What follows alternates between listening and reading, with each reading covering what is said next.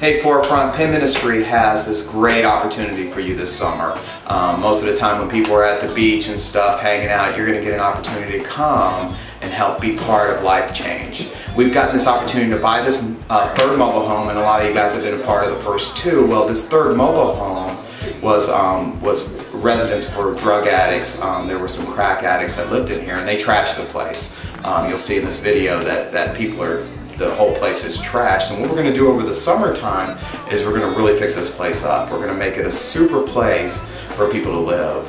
But we need you. We need you to be willing to come out and serve and help. We're going to need skilled laborers like carpenters and plumbers and things, but we're also going to need people that just will help do things. On June 2nd, we're going to do the initial demo of this place. We're going to pull all this junk out, tear the walls out, and start this project. We already have a mobile home right across the street, and we're already beginning to have an impact in this neighborhood. So you can know that when you come out here, that the people in the neighborhood are already being impacted by Jesus and by what He's doing through this neighborhood.